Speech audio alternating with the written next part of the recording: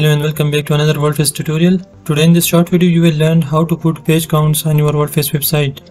So if you are running a WordPress blog or a news website and you want to put page counts like this one on your website, then you can do it easily by watching this video. And for that we will use a simple free plugin, Post Views Counter. And the reason for using this plugin is, as you can see, we have three methods for collecting page or post views using PHP, JavaScript, REST API. And we also have possibility to manually set views for a post. And we also have a dashboard widget in which we can see the page view or a post view inside our dashboard. And you can read more about this plugin here on this page. This is also compatible with this plugin and is also compatible for translation. So let's see how this plugin works. We will just copy its name, and this is the website on which we will use this plugin. So we will just go to its dashboard, we'll go to plugins, add new, and we'll search for that plugin. So this is the plugin by Digital Factory. Just install and activate this.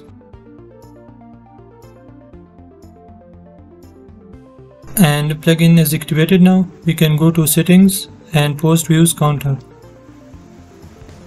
And here you can do some settings for this plugin. For example, you want to display this on content block, elementor, header and footer, and so on. In this case, I only want to display this on posts. And then you can select a counter mode, so you can select any of these and all of these work the same. And you can enable this to display the widget, and you can restrict this, and you can select the interval counter, so after 24 hours, and reset interval after 30 days, and so on. And here enter 0 if you want to preserve your data regardless its age. So here you can write 0 if you don't want to reset the counter.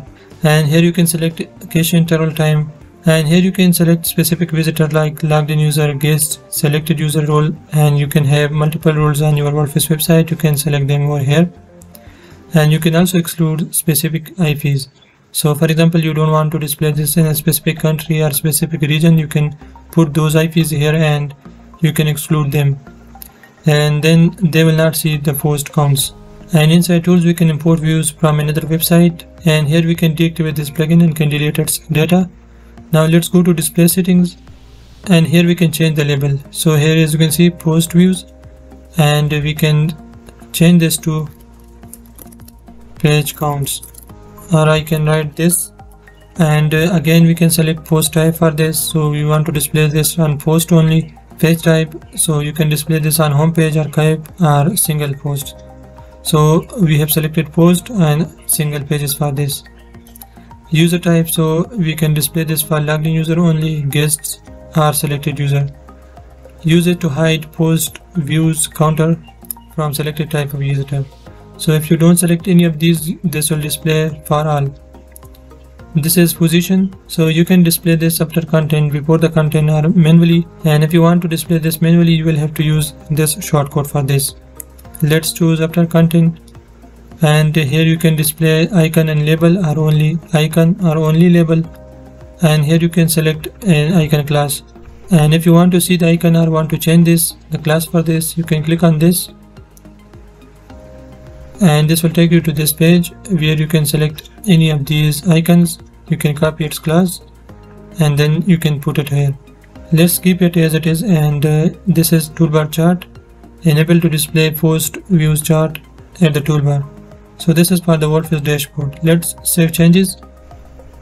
Now if I go to the website, and we will go to insights, or we have some posts here, so let's open this.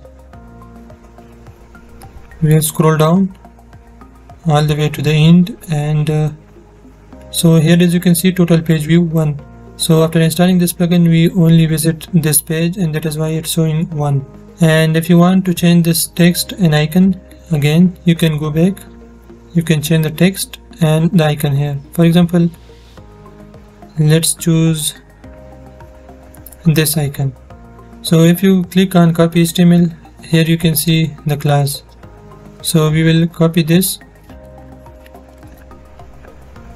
and we'll paste it here, and we'll save changes and refresh. And as you can see, our icon changed.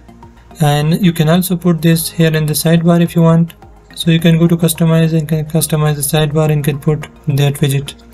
Let me show you quickly. If I go to customize, and for that we will have to use this shortcode. So let's copy this. So let's go to widgets, main sidebar, and here we can put our code. So for that we can search for shortcode and can paste it, then click publish. Now let's close the customizer, and we can see our total page views here in the sidebar now. So this was how you can put page counter on your WordPress website for free. I hope you have learned something new in this video. If you have any questions, you can ask in the comment section. Thanks for watching, and I'll see you in the next.